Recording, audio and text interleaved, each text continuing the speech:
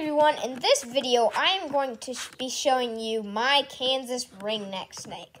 So if you do not like snakes, do not watch this video because it's all about a snake. So if you don't like snakes, exit out right now. I'll give you a few seconds.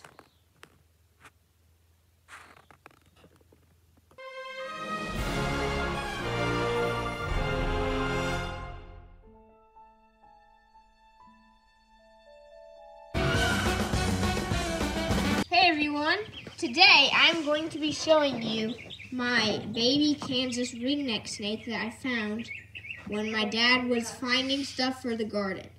So he's really tiny, baby one. And so, there's also a frog in there I found, just threw him in there too.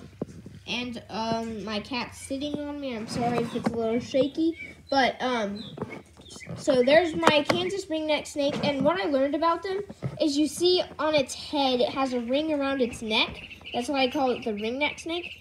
And when it flips over, I'll show you it when it flips over.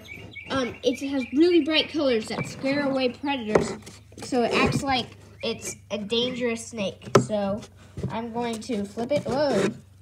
I'm going to try to flip it over, and if it bites me, it would only feel like a tiny ant bite, because it's super tiny.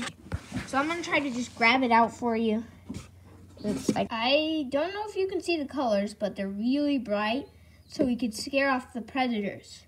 So that is what it looks like, and when he's flipped over.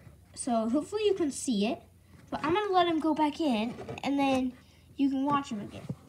But, so here he is.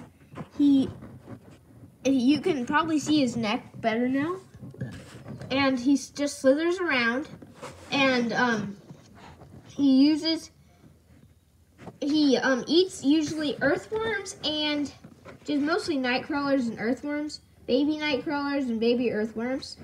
So that's his diet, and he likes to hide under stuff. So I have a little water bowl that I put his water in. I took it out so you could see him, but I'm gonna put it back. I'm gonna put it back in my water bowl there. He's slithering around it, seeing where he can get under.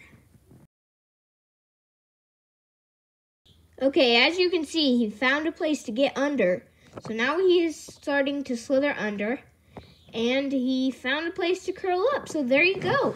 That is my Kansas ringneck snake that I found. Hope you like it. Bye.